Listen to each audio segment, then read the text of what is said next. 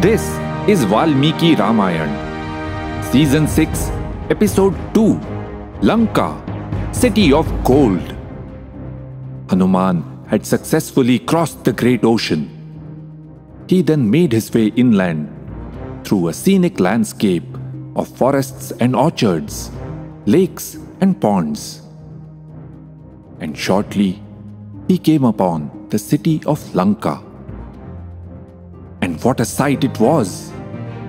Girimurdhni sthitam Lankam Purim Akashagamiva. Lanka, built on a mountain, appeared to be touching the sky. A spectacular city that seemed to almost float in the air. A moat went all around the city, and behind it was an imposing boundary wall. Many well-armed Rakshasas stood menacingly guarding the gates and the ramparts. The boundary wall itself was inlaid with gold. The city was incredibly well built. Achintyam Sukratam. It exuded power, grandeur, and wealth. Hanuman was struck by doubt. Agatyapiha harayo bhavishyanti nirarthakaah. Even if the Vanarami could get here, it would be pointless. How could the Rakshasas be defeated? But then he reminded himself to stay focused on the task at hand, finding Sita. And for that, he had to first get inside the city without getting caught by the guards. Hanuman decided to wait for nightfall. Later, as he made his way through the darkness, a guard suddenly caught him. And this was no ordinary guard. She said, Aham hi nagari Lanka swayameva plavangama. O Vanar, I am the city of Lanka herself. Hanuman tried to talk his way through, but the guard was not impressed, and she attacked him. Hanuman overpowered her, and she was forced to let him go. What a poetic way of giving a glimpse into what will happen later in the Sundarkand. The Rakshasas of Lanka will manage to capture Hanuman, but in the end, Hanuman will prevail. Hanuman then stealthily leapt onto the boundary wall near the northern gate and went inside. He saw a city that was well laid out with beautiful broad avenues. Praviveshu Purim Ramyam Pravibhakta Mahapatham. Remember, Valmiki had described Ayodhya also in a very similar manner in the Balakand. Lanka had row upon row of tall white mansions, 7 and 8 stories high. Sapta Bhaumashta Bhaumaishcha. The beautiful buildings had pillars of gold and silver, windows inlaid with crystals, and archways decorated with gold. The city dazzled in the moonlight.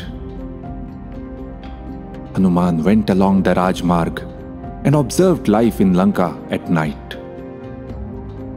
Ravan's warriors lined the Rajmarg, keeping a close watch on things. Avoiding them, Hanuman went past the grand mansions. Men and women were out and about, having a good time. In the courtyards and on terraces, the party was on. Hanuman heard the tinkling of waist bells and anklets, and the sound of many a musical instrument. There was laughter and music everywhere. Valmiki has given a detailed and fascinating description of this night scene. It shatters many a stereotype. In popular culture, Rakshasas are always shown as dark-skinned. But while that was true for Ravan, there were other Rakshasas who were fair.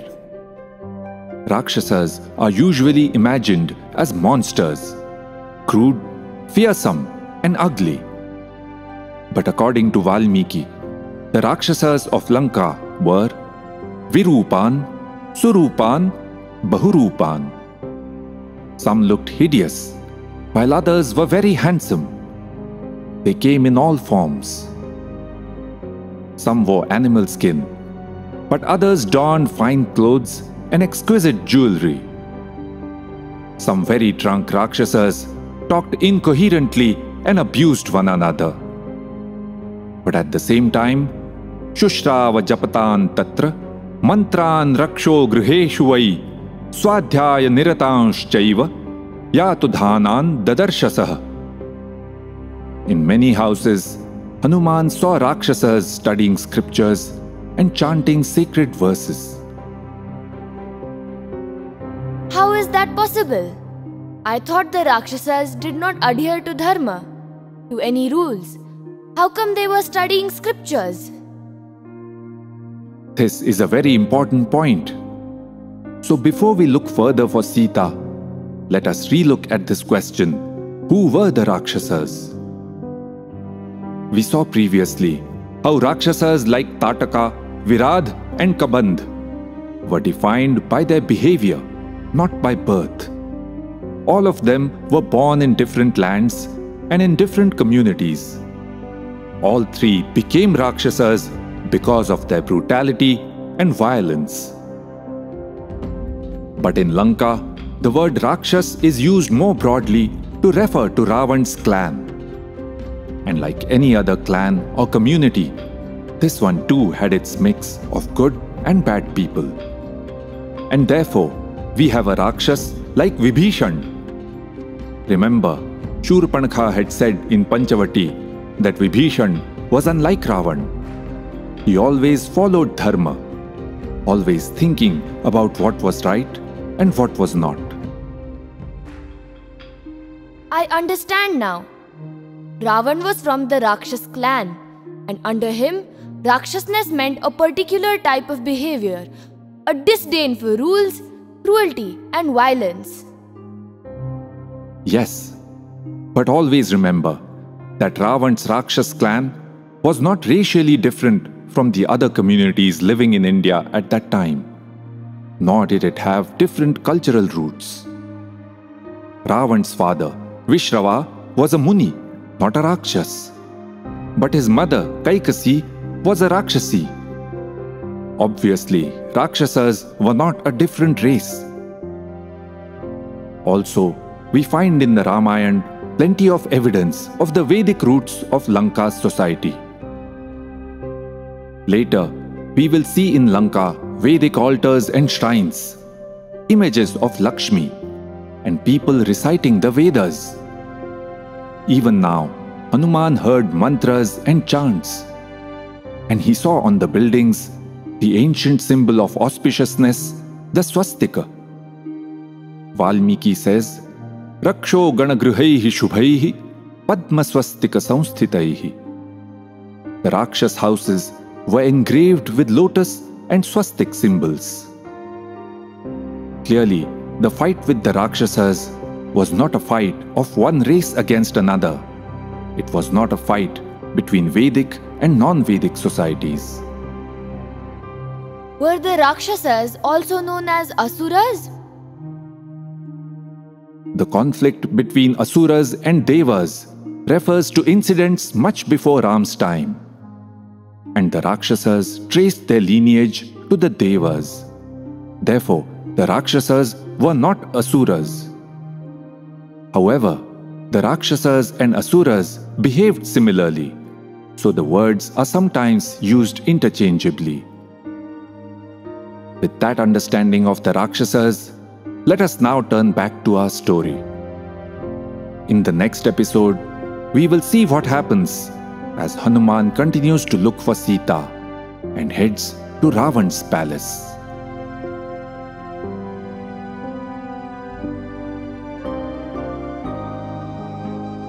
Iti, her, asa. That is how it happened.